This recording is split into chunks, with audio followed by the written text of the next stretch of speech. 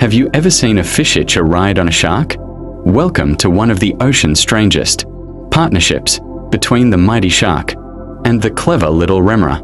Sit tight, hit that like, subscribe and share button. Let's get started. Remoras, also known as suckerfish, have a built-in suction disc on their heads.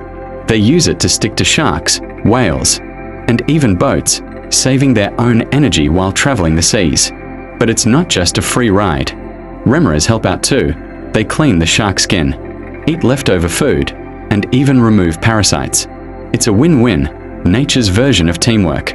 Now, let's talk about the shark. Did you know sharks have a sixth sense?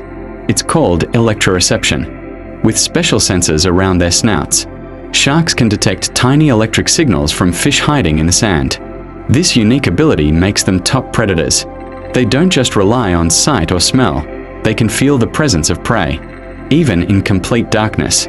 So while the shark roams the ocean with power and precision, the Remora tags along like a loyal travel buddy, staying safe, well-fed, and helpful.